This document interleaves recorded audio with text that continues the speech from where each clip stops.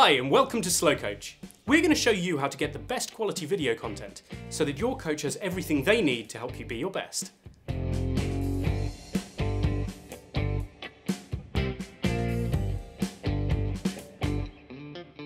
First, and most importantly, always hold the phone in landscape mode.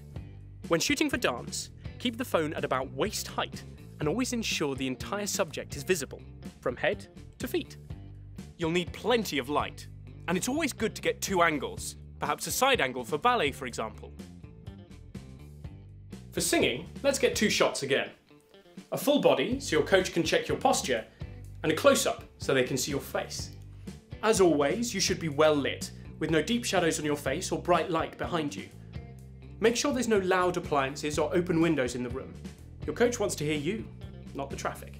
And if you're singing to a track, check it's not too loud or too quiet. If you're filming an acting piece, frame for the piece you've chosen. Wide angles are great for dramatic texts with lots of action, but for a quiet monologue, a mid-shot might be better. Make sure to get at least 2 takes. Your coach will want to see you make different acting choices. And as always, make sure there's plenty of light. Great, that's everything you need to know to get started. Once you've got your footage, you can upload it ready to send directly to your coach, along with sheet music, script, or any other material you might have used.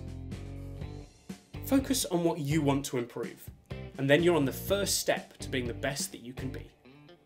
Now get out there and get filming.